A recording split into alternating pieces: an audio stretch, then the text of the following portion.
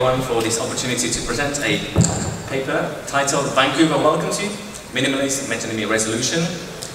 By the way, the title of the paper is not some kind of joke, it's an actual example of metonymy which you will understand probably by slide 3. So the talk will be, I'm the first author, my name is Milan, I'm a second year PhD student at the beautiful University of Cambridge in beautiful United Kingdom, and yeah, delighted to speak about this. Right, so this will be a 3-part talk.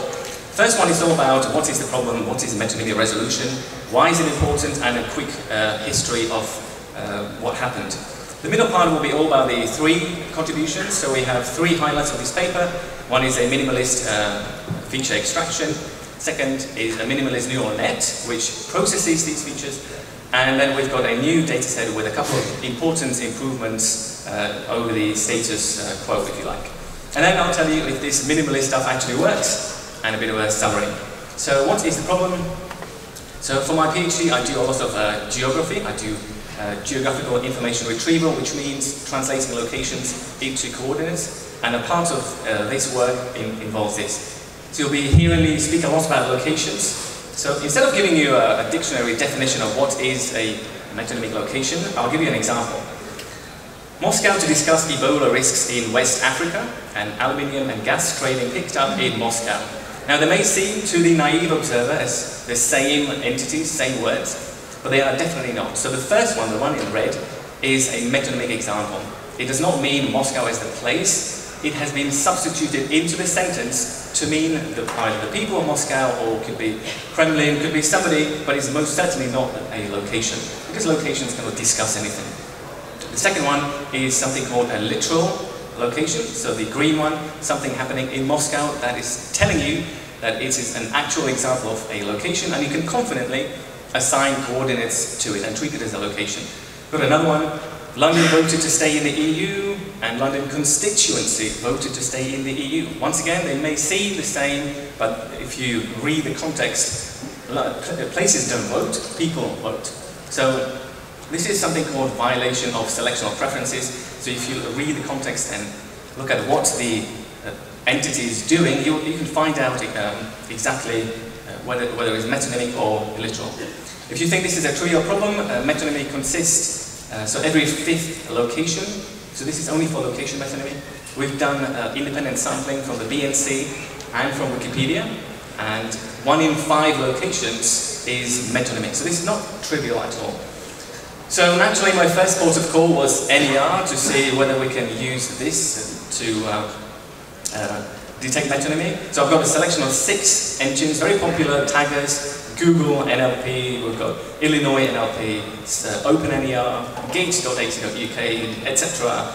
And I've got 24 examples, 6 times 4, 24 examples of metonymic locations. I deliberately made them very, very easy to detect. These are trivial examples which should be detected easily, but as you can see, out of 24, only 3 are actually detected by NER. So NER may claim to understand metonymy, but I don't think this is the case, especially not for, as you can see here. So what else is out there?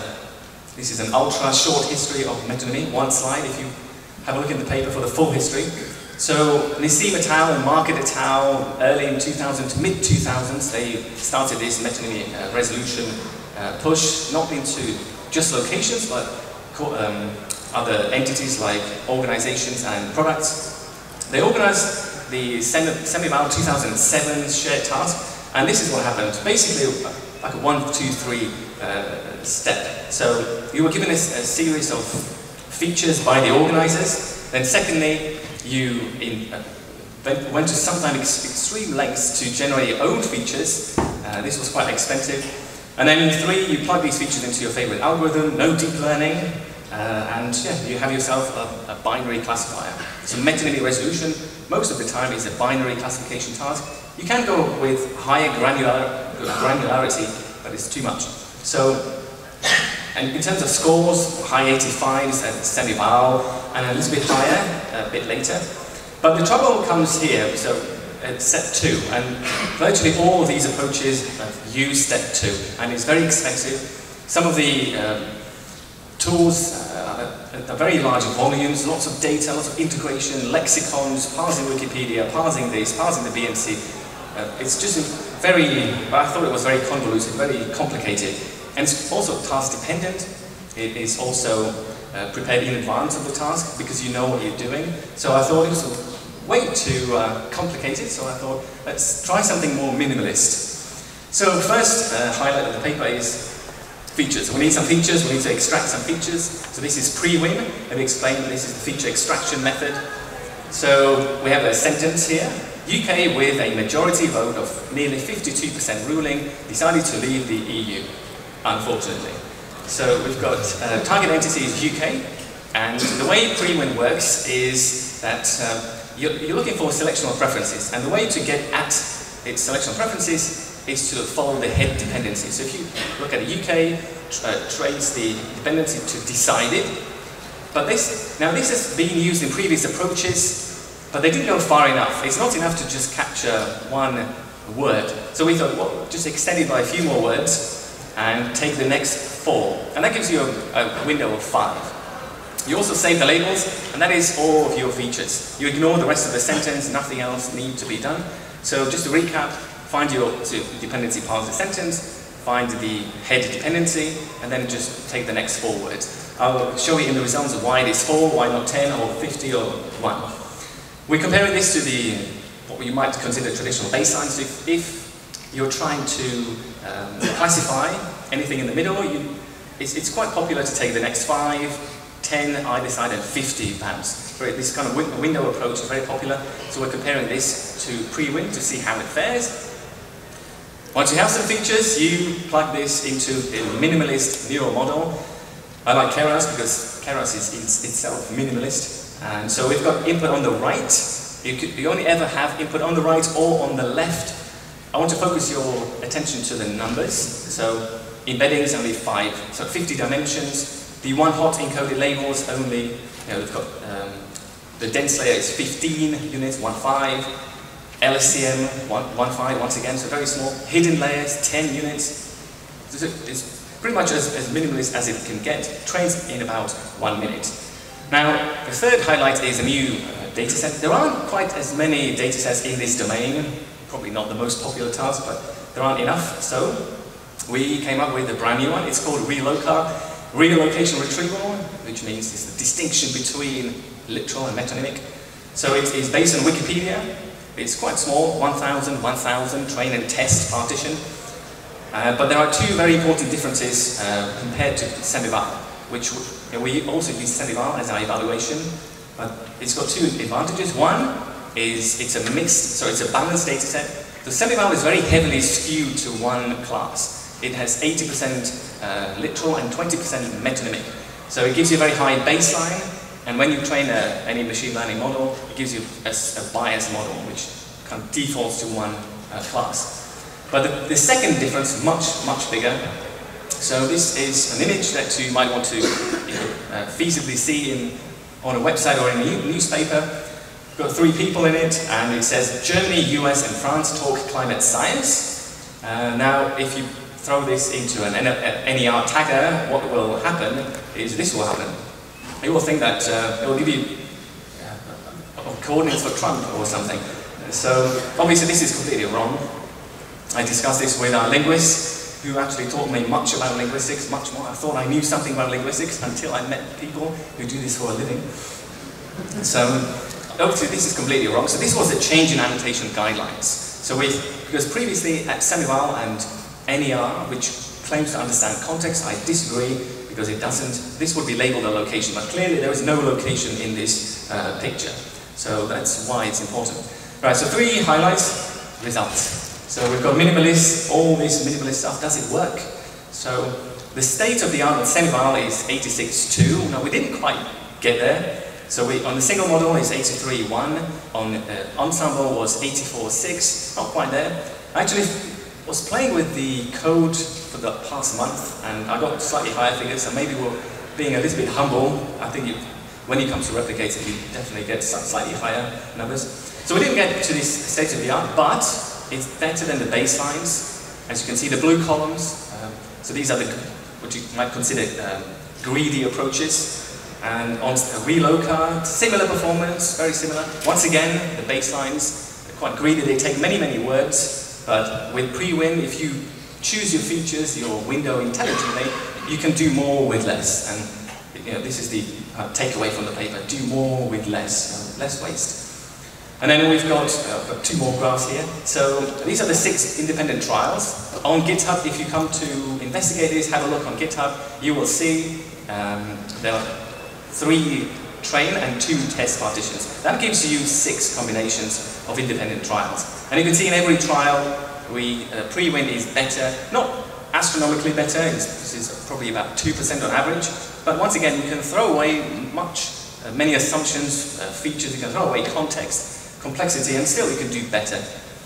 Now, I promised you I would explain pre-win, why is it 5? So the top line, the blue line, as you can see, peaks at 5. So this is, I also uploaded a Connell development set. It's on GitHub. It's unofficial.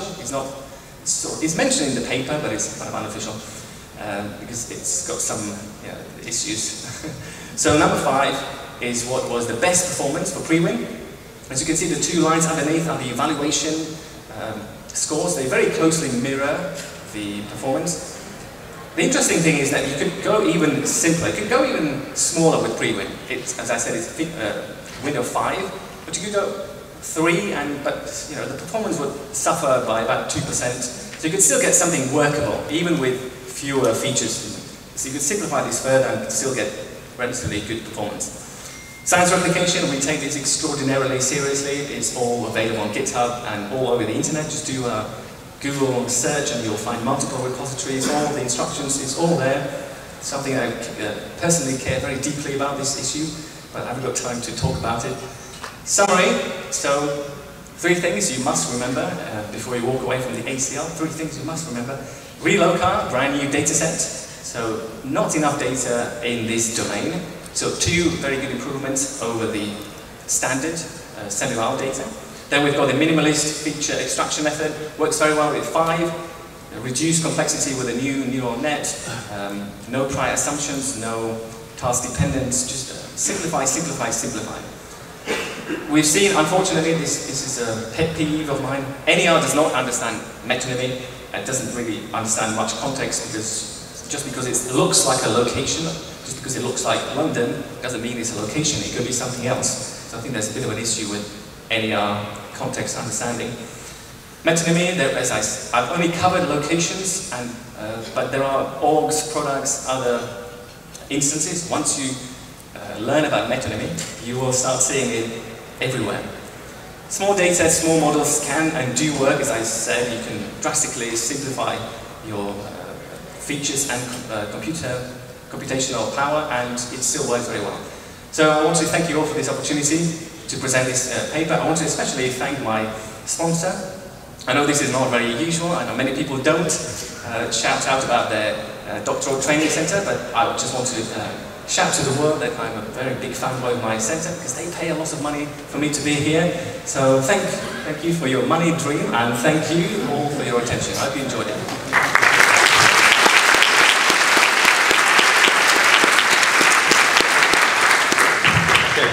We have immediately one question.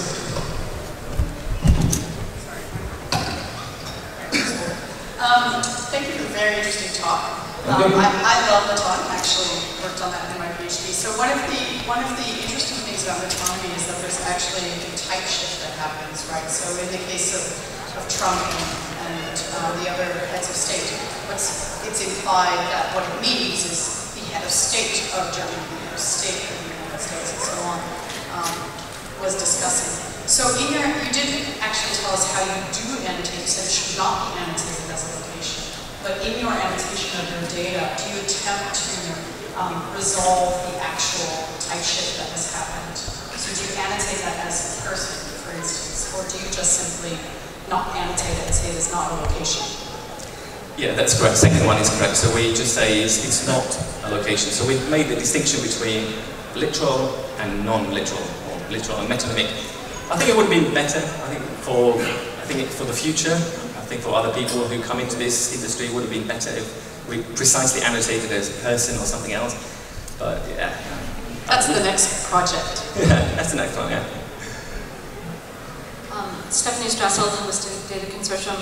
I'm wondering how the approach that you've taken with annotation with your data compares to the approaches taken in the ACE program, where metonymy was directly modeled in the annotation guidelines, and part of the evaluation framework was included detection of the intended and actual type rather than the surface type.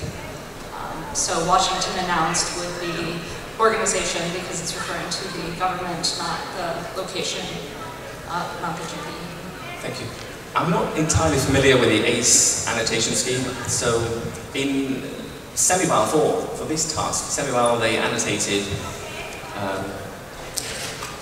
they actually realized that government was not a location. They acknowledged this. So if you read the literature for the data set, they acknowledge that it is not the government or a nation or a head of state is not a location, but they still went ahead and annotated it like this. I can't really comment on ACE, I'm not familiar with it, but they did mention in the paper people from semi-vowel that I believe it was ACE who also acknowledged that what you said, I believe that government is not a location, but for some reason they disregarded this info and still went and annotated it as a location for some reason. I hope this helps.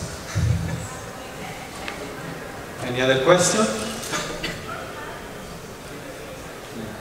In the meantime, I have a question. Yeah. So, are you minimalist also in pre-training, or you do some pre-training?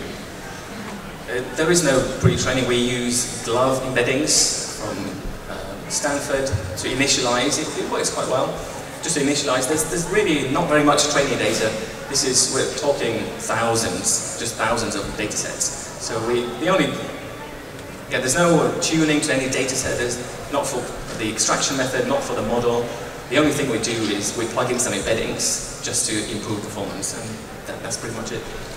And the other question is that I don't know very well the data set approach, let's say, adaptable. So you can change domain training in one domain, testing a quite different domain. Which particular domain? In general, you know, if you pass through newspaper to medical domain, you are going to lose a lot. So there are several levels. I think the only adjustment you would make is you'd get more training data from the domain. I don't think the model or the method needs to be adjusted. The only adjustment might be you get some more training data from the domain. So if you're doing news, maybe you get some news data. It just needs to retrain the model, but I've not made any changes. I actually wanted to make it really flexible and have no assumptions whatsoever. So it just throws some more data at it, retrain, and it should work. I don't know, the code is on GitHub, so have a look. Okay, let's thank the speaker again.